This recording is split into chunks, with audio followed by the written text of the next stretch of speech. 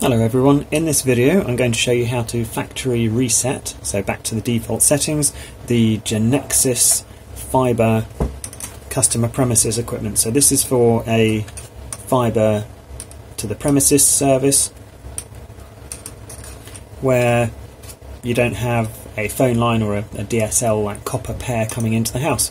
And this router is a Genexis DRG7820, and for useful stuff in the future, changing the settings on it, the username and password is on the sticker on the back. They also provide it on 2 stickers which come inside the box that the router comes in as well.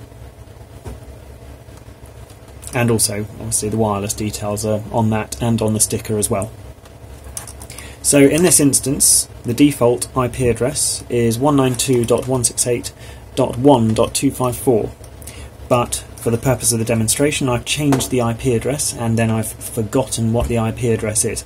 So over here on the computer I'm pinging what should be the IP address of the router, but I've accidentally forgotten what the IP address is or set the IP address wrong, and DHCP is switched off, so I can't find out automatically just straight from the router what the IP is. So get your reset and eject tool, which is often known as a bent paperclip or some other pointy device, and on the side next to the WPS button is a small hole just there that you need to put your reset and eject tool into and hold it down.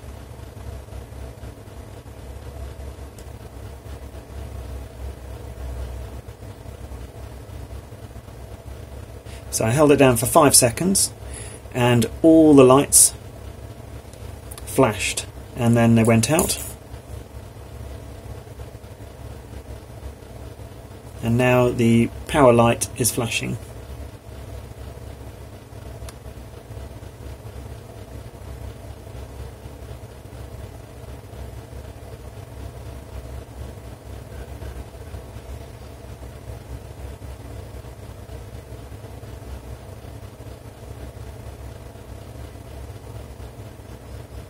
The wireless light has now just come on.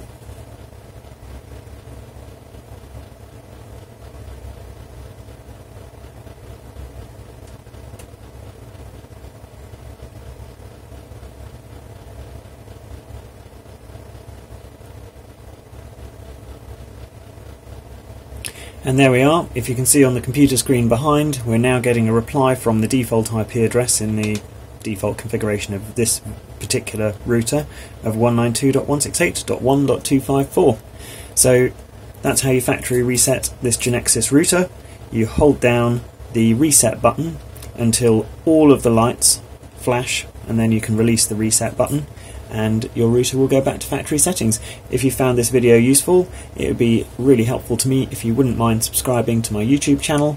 You don't need to have the new video notifications on, but the subscriber numbers really do help. Thank you very much.